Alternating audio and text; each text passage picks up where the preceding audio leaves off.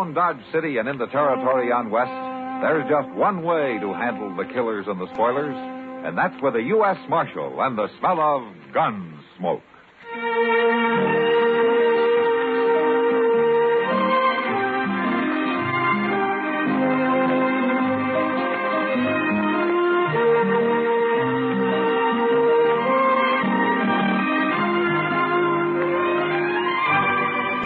Gunsmoke, starring William Conrad.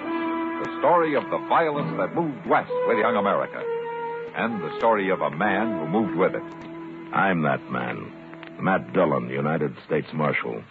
The first man they look for and the last they want to meet.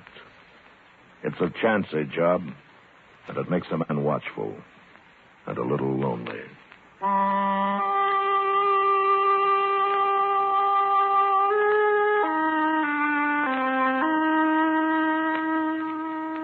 The incident occurred in a Korean prisoner of war camp. The names of the men are not available, but the action should be noted. In one group, two men were exchanging food for cigarettes. The food was pork. It didn't taste very good, and the man giving it up preferred the cigarettes.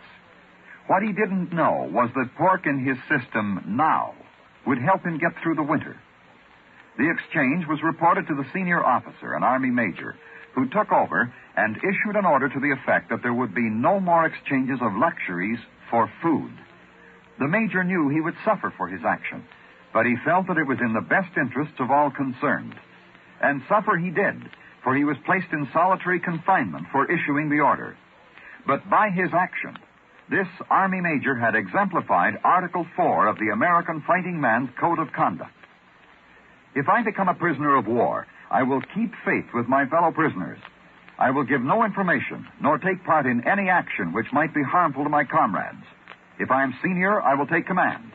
If not, I will obey the lawful orders of those appointed over me and will back them up in every way.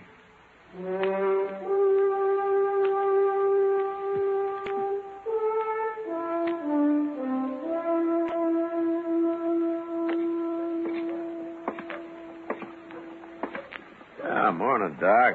Chester. Morning, Mr. Dillon. Yeah, come have some coffee with us, Matt.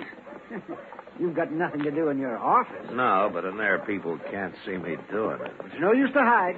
They're on to you anyway. You know, the Christmas season hasn't made you any more charitable, huh, Doc? Well, I'm not a man to be good on Sunday and sin all week, if that's what you mean. Well, you're honest, if nothing else. Of course I'm honest. Hey, look. Look yonder at that fellow.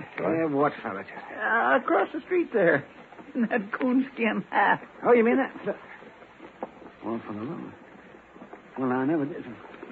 Now, that's the tallest man I ever saw. And that rifle he's carrying as long as he is.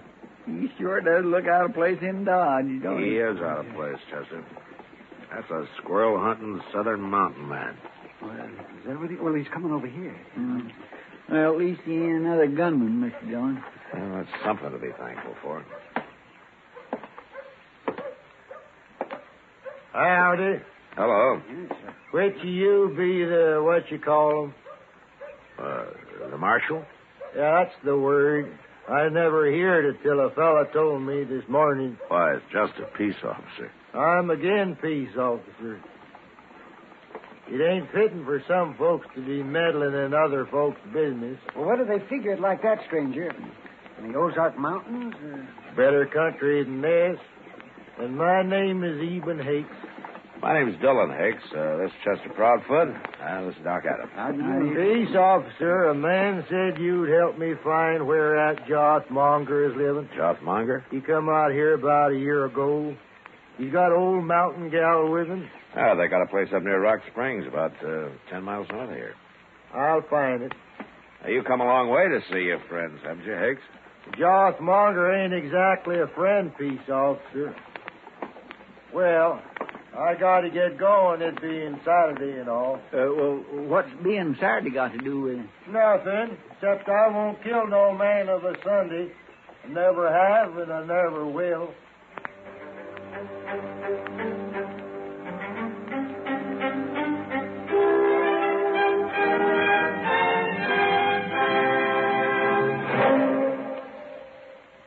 Let's take a moment to think of the world we live in, of just how small it really is.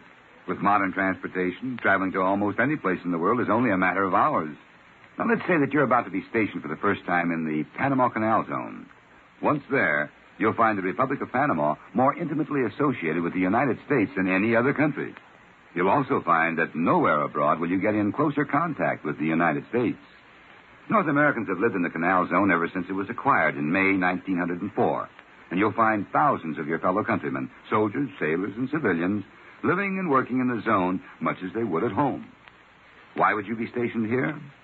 It would be to help protect one of the greatest engineering feats in history, the Panama Canal, which was finally dug and completed by the United States Army engineers and opened to navigation August the 15th, 1914, 10 years after our engineers took over the actual digging of the big ditch at a total cost of $380 million. Now, here is why the canal is so important. This narrow gateway between the Atlantic and Pacific Oceans is kept open and maintained so that our Navy and merchant ships can pass quickly from ocean to ocean. This is a tremendous saving of time and money. Ships plowing the ocean waters between the Atlantic and Pacific coasts of the United States save 8,000 miles by going through the canal instead of around the southern tip of South America, where, incidentally, there's some of the world's worst weather. Here's another thought to keep in mind. Whenever you leave the canal zone and enter Panama proper, you are under the laws and customs of Panama, not those of the United States. So respect these laws and customs to maintain the people's friendship. For remember, the only way to have a friend is to be one.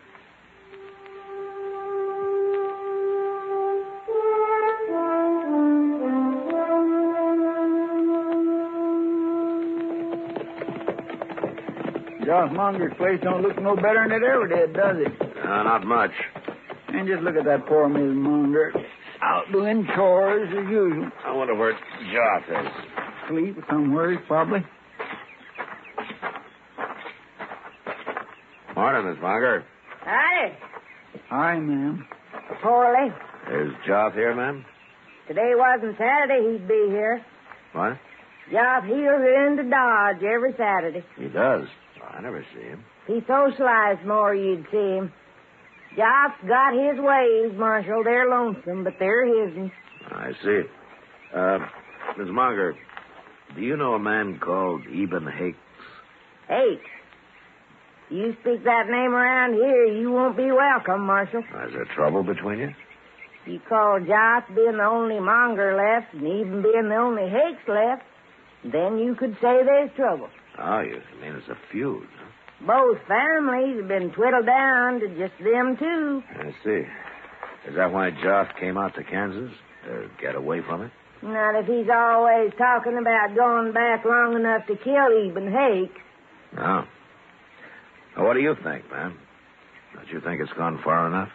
Either one of them could call it off if they wasn't so muley. How'd this feud start, ma'am? If you had any bringing up, you wouldn't ask.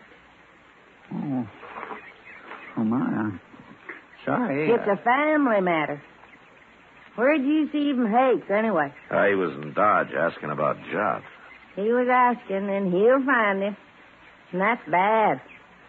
Joss don't even know he's around. Well, that's why I came out here, man. If Joss knew about him, I wouldn't worry. Joss is a better shot than Eben Hakes any day. Look, Miss Monger, the law doesn't hold with feuding. Whichever one kills the other, he'll hang for it. You start meddling, they'll shoot you. But I'm worried about Joss. He'd be drunk soon as it's dark. I'll find him, man. Now, goodbye. Bye. My land, them hill people all like that, Mr. Dillon? Yeah, mighty independent. Well, the law sure don't seem to mean much to them, does it? Not when it comes to feuding, it doesn't.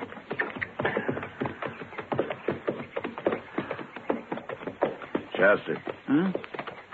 Look over there. What? For that little bluff. Well, forevermore. How'd he get here? I don't see no horse. Well, let's go ask him.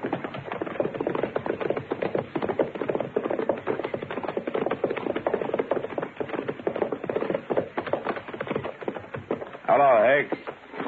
Is that Joss Monger's place yonder? Uh-huh. Good. I'll get a little closer and shoot him when he comes out. You don't care whether you hang or not, do you? Hang? For shooting a monger? For shooting anybody. Did you ever hear of murder? Peace, officer. You're getting downright contrary. Where's your horse? I don't need no horse to travel by. You mean you walked all the way from the Ozarks? Well, it's mostly downhill, peace, officer. But I'd walk anywheres to get me a monger. Maybe I ought to throw you in jail. Now you are being meddlesome. But I got to get closer to that house. And don't you fret none about the old lady. I don't aim to shoot her.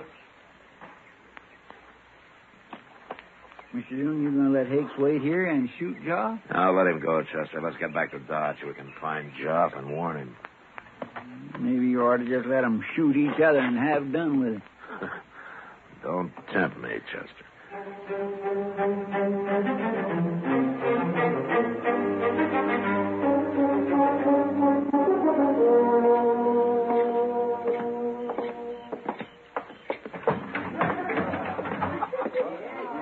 Go ask Sam if he's seen Jock, will you, Chester? All right, sir. Evening, Kitty. Oh, hello, Matt. Where you been? Pretty near midnight. Well, I've been trying to stop a feud, Kitty. A long time since I've heard of a feud around Dodge. Now, this one kind of got transplanted from the Ozarks. The Ozarks. And it's a wonder that crazy Joff Monger isn't mixed up in it. Well, it's Joff I'm looking for. Oh, I'll bet you $1 it's right out back, Matt. Out back? Yeah. He's out there every Saturday night. He comes in and buys a bottle of corn from Sam and takes it out back and drinks it. Sits there all alone with his long rifle in one hand and his bottle in the other. Nobody knows what he's thinking. No wonder I never see him around. Mr. Dillon, Oh, hello, Miss Kitty. Oh, Chester. Kitty just told me, Chester. Go out and see if he's there. Bring him in, will you? Yes, sir. Who's Joff feuding with, Matt? A man called Eben Hakes. Oh, he from the Ozarks, too? Yeah. He arrived today. On foot. On foot? Yeah. He's all legs, Kitty. A real traveling man. Hey, I'd like to see him. He's got a face like a hatchet, and he's built like a piece of wire. And I'll bet he carries a long rifle, too. He does. Here he is, Mr. Dillon. I made him leave his rifle with Sam. Hello, Joff. Say what you want, Marshal. I don't care to be cooped up inside here very long. Eben Hakes is looking for you, Joff. Of course he is. Mongers and the Hakes been looking for each other nigh on to 40 years. They most all got found, too. You been drinking, Joff? Missus won't allow no drinking on the place, Marshal, so I gotta come to town every Saturday. Joff Monger. Get out of the way, Kitty. Yeah, sure will. I got you caught like a bear up a tree, Joff. Put that rifle down, Hakes. He's gonna kill me, and I ain't got my weapon. Put it down, I said. You're standing in the way, peace officer. And I'm going to stay here. Then I'll have to shoot you first. You're not going to shoot anybody. Of course I am. That's what I come for, ain't it? Don't try it. Hold on a minute, everybody. Hey, what you... I just thought of something. Hey, I wish all you folks would stop meddling in this. Yeah, but it's after midnight, Hakes. What? It's of a Sunday. Sunday? Yeah, that's right, Hakes. Oh, well, of all the dog blame luck. Well, quit looking so troubled, Jaws. I won't shoot no man on Sunday, even a monger. You come awful close to it, Eden. It's a doggone shame it took me so long to find you today. You traveled a long way, Eden. I know. But I got tired waiting for you to come back home, Jaws. I was coming. I was coming this summer. I know. Your old lady told me about it today. I seen her scratching around doing chores. That ain't much of a place you got, John. Oh, fella can make a crop here sometimes, Eden. But it's a hard fight with a short stick. I didn't see no hogs out there. Where at's your hogs, John? I'm getting some come spring. Eden, how is things back home? Well, there's been a lot of changes since you left. Eden, I got me a little jug out back. It's most empty now, but we could maybe buy another one, set out there on the stoop for a spell and kind of get soured on the cob. What say you? Might as well. We can't do no shooting till Monday. Where at do we buy this jug? I'll show you. Fellow over here sells it. You'll have to give me the loan of some money, Jaws. I didn't bring none with me this trip. Well, if they don't beat all, Mr. Dillon. Yeah. Looks to me like they're going to call their feud off. No, not them, Chester. Midnight tomorrow, they'll be stalking each other all over again. Well, how are you going to stop them? Well, I'll let them enjoy themselves tonight, but tomorrow I'm going to throw them both in jail. And they're going to stay there till they learn something more than feuding.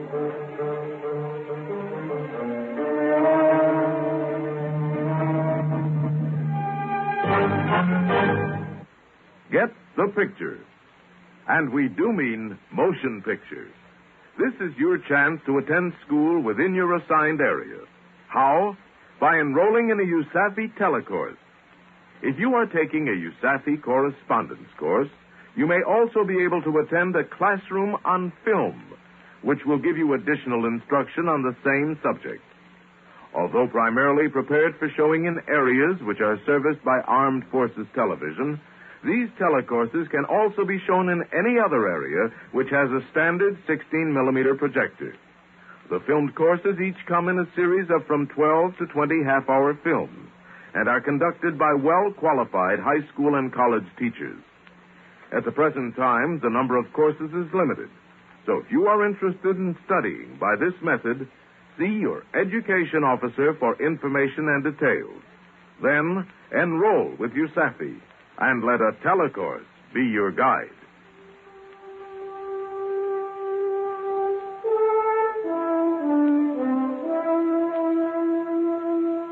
I wasn't sure that jail would teach Joth and Eben a thing, but I still couldn't let them run loose and shoot each other down. So the next morning, Chester and I went looking for them. We found where they'd built a small fire out back of the Long Branch, and we found a number of empty bottles. But that was all. We searched the town till noon with no luck, and then I decided to ride out to the Monger place and see if by any chance Joth had returned. There was nobody in sight when we got there, so we dismounted and walked up to the door. Well, there's smoke coming out the chimney, Mr. Dillon. Yeah, that doesn't mean Joth's here. Well, no, sir.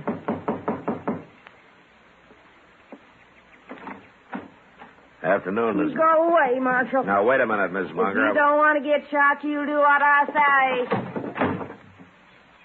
Friendly, ain't she? Yeah, But she didn't have no gun. Must be Joth is in there. probably. Well, if 'tis, why would he want to shoot you? There's one reason I can think of. You mean he's went and killed Eben Hakes? I don't know, Chester, but I'm sure going to find out.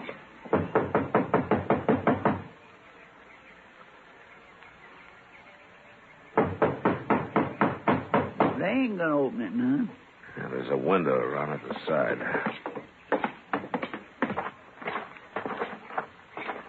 Ain't a very clean window. It'll do. Now, let me take a look. Well, I'll be... What? What is it, Mr. Dillon? Yeah. Have a look for yourself. Well, they're eating dinner. All three of them. Yeah. Come on.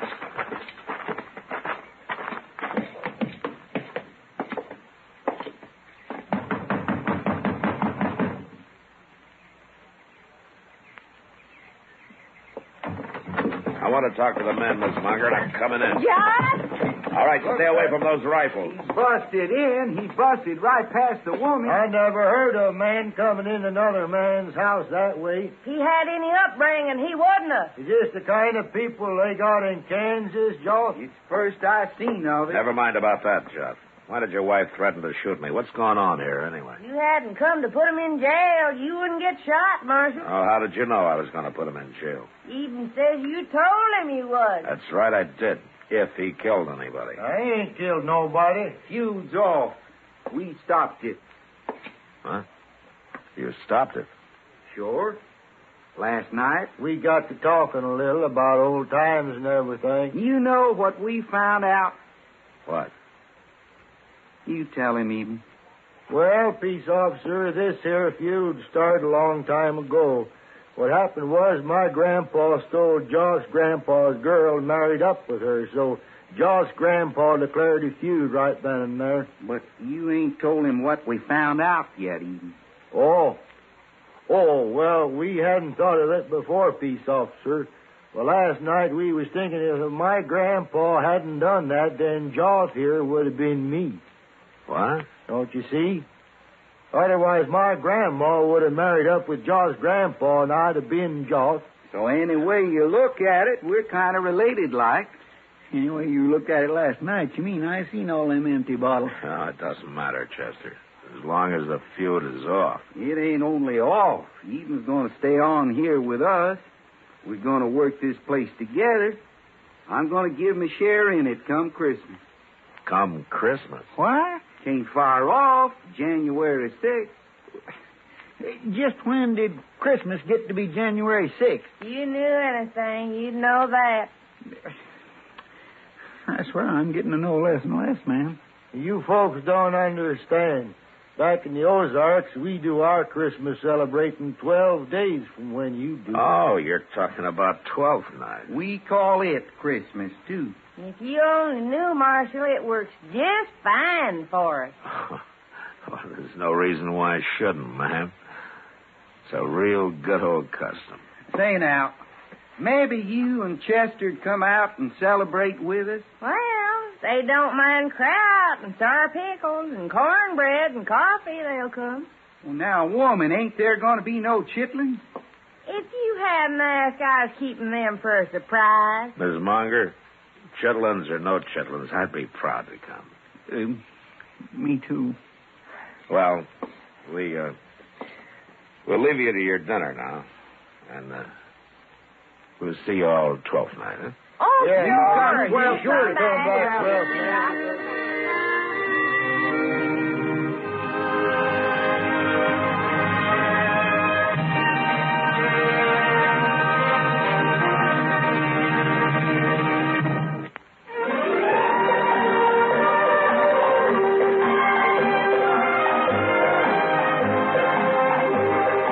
Gunsmoke. Produced and directed by Norman MacDonald, stars William Conrad as Matt Dillon, U.S. Marshal. The story was specially written for Gunsmoke by John Meston. Featured in the cast were John Daner, Virginia Gregg, and Vic Parent. Harley Bear is Chester, Howard McNear is Doc, and Georgia Ellis is Kitty.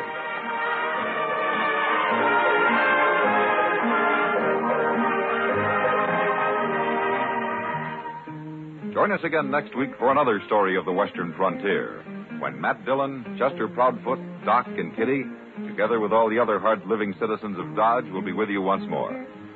It's America growing west in the 1870s. It's Gunsmoke.